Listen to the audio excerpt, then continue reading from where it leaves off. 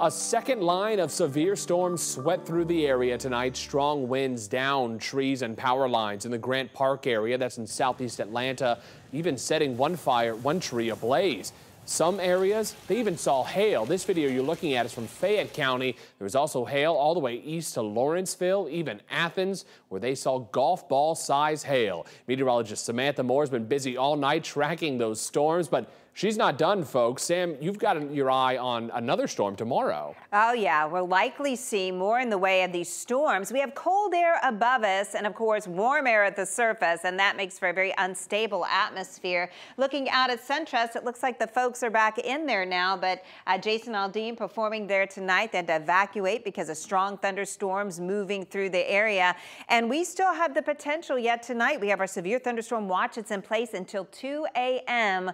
Once again, we're going to be up late watching these storms roll on in. So let's take a look at where the rain is right now. You can see where the heaviest of the activity has pushed off over towards Loganville, stretching along 316 into Athens, where they did see that golf ball size hail earlier. And we still have some more activity moving in here to Carrollton on the west side. So it's not over yet. And look at all the development back into Alabama as well. And that's where our second line came from today. And we have new storms popping up here in Gainesville. We have those same ones moving in towards Athens. And look at all the activity if you happen to be heading up 85 towards South Carolina. Just tremendous lightning from the storms there right now. So these have all been moving very quickly off to the east. They've been producing a lot of wind. We've had winds up to 60 miles per hour down trees, causing some problems on power lines.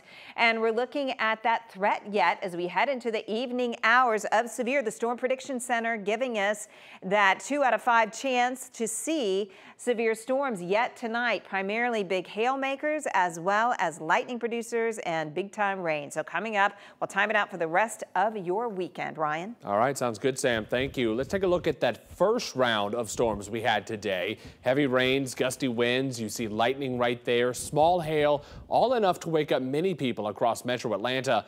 11 Alive meteorologists tell us there was a lightning strike nearly every second. Homes were hit by lightning in at least 2 counties, Cherokee and Gwinnett, and it was in Gwinnett where there was a very close call for one family. Their house caught fire after being struck by lightning.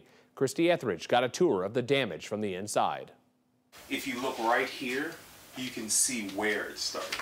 Debris is everywhere. The carpet is waterlogged, and now there are 2 holes in Ian McKenzie's house. One created by lightning, the other created by firefighters to stop the flames the lightning caused. McKenzie remembers the exact moment it hit. I just remember a loud, like literally, we were dead asleep and then just woke up.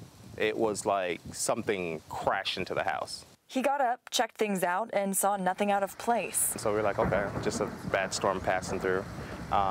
Went back to bed. I probably dozed off for like 10 minutes. Then I woke up and I was like, no, there is something on fire, even though we couldn't see it. He was right. Flames had started in the attic after lightning struck his roof right here. So he called 911 to get help and got out of the house.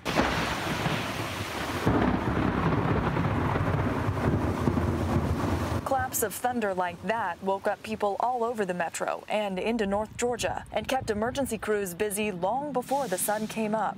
Firefighters were being rung out to calls like trees down, wires down, alarm calls activated. We had 2 house fires, this being one of them. Downed power lines closed a road in Gwinnett, and several houses are bearing the weight of trees that toppled over in the heat of the storm in Dawson County. As the threat of severe weather continues throughout the weekend, Captain Tommy Rutledge with Gwinnett Fire says his men are ready for whatever Mother Nature throws our way. In spite of being busy, they're ready for the next round. Christy Etheridge, 11 Alive News.